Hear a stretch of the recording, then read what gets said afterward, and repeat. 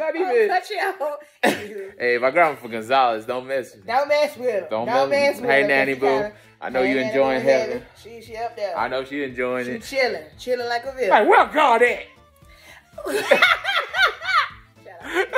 Shout out Nanny Boo. I wish I would have got it out. I know. Lady. You know, I know she right there. Where God at?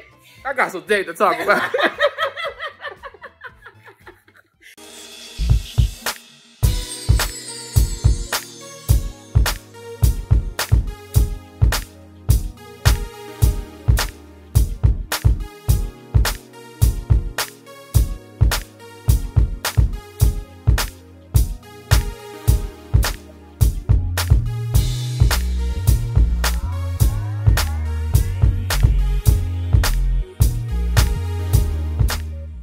As a man, growing up, I was taught, well, you better hold that tear in.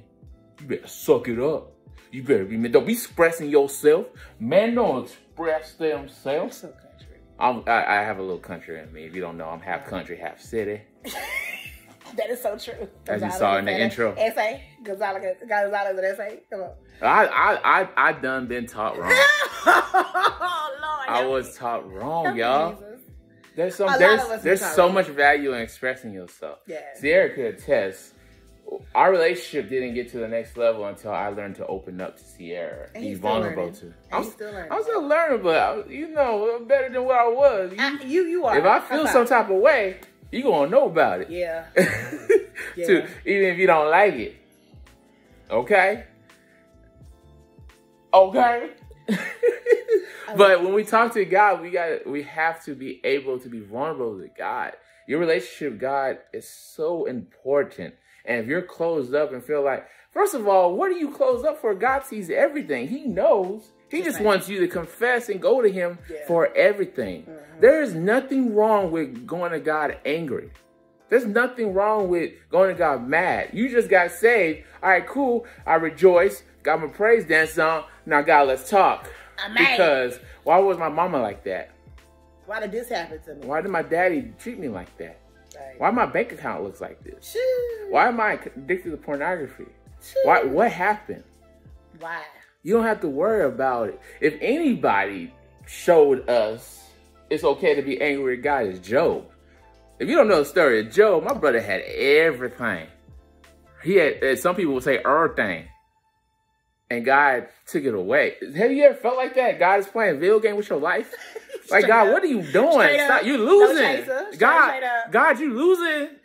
Up, down, BB. What are you doing with my life? This is my life is not a chess game.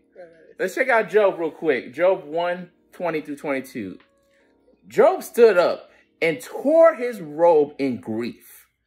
Then he shaved his head and fell to the ground to worship. He said, I came naked from my mother's womb, and I will be naked when I leave. The Lord gave me what I had, and the Lord has taken away. Praise the name of the Lord. And all of this, Job did not sin by blaming God. You can do anything you want, but you can't blame God. Go to God. Hey, God, I'm in this situation. I know how I got there. Let's be real. I know what I did. Help me. And God will give you tangible solutions. All of a sudden, now you see a commercial for free therapy. All of a sudden, you get that call from a real friend that actually wants to talk about your situation and pray for you. Not the DM from the girl that you met last week. The real tangible blessings and problem solvings will come if you go to God naked. So I think we also have a difficulty being naked with ourselves first. Acknowledging who we truly are and what we're experiencing. Yeah. And here is holy. Shout out to TT Nation, Transformation Church, Pastor Mike Todd. Mm-hmm. Here is holy. And here is holy might be disgusting. Here is holy might be disgusting. It might be not where you want to be. It might be scary. It might be it's scary. It might be unapologetically, I don't know, weird. I don't know. Yeah. It might be disappointing. But it's still holy because if you allow God in, God is still there with you. He's still guiding your steps every day. Yes. But being naked for yourself is one thing. But then being naked to the God who knows everything you're like, whoa, what does that look like? Right. You don't even know what it looks like. So right. it's scary for you to go into it. It's scary for you to try to step into knowing and allowing God to really expose you to you. Yes. And I think for me, that's what I've learned is like, oh, I knew myself. Mm-hmm. I'm a multitasker. I can do this, I can do that. You know, and then I'm learning, why was I a multitasker? Why was I a hustler? Why was I greedy? Why was I needy? That's just not who I am, but it's a reason why those things exist. And God, allowing me to be naked in front of God has allowed me to see certain things in myself that I'm like, oh, wow. Yeah. I just confessed to William that in the next transition of where we're going, I'm scared. Like, I'm scared. And I said that. And I was just like, can't believe I just said that. But actually, God revealed it to me after having this wonderful weekend of just being in the midst of people who are just lovely. And God showed me like, hey, you're scared. And I was like, no, I'm not. Yes, you are. And I was like, oh God, I'm scared. And it's okay. Yeah. Like, it's okay. He's like, I'm here to help you with that. But I'm like, how you gonna help me with that? Like, I'm living this real life for y'all. Like, I'm like, how you gonna help me with that? Because right now, I don't like being scared. I'm always in control. I'm like, independent woman, y'all know how it is. We got this on lock. Been taught to be on lock all the time. And I'm just like, ooh, okay, you want me to be real? Okay, now I gotta tell my husband, my spouse, that I actually am scared. And then I have to walk it out. I'm living this, but hopefully this could touch somebody and help someone gracefully live a life more abundantly past what you see.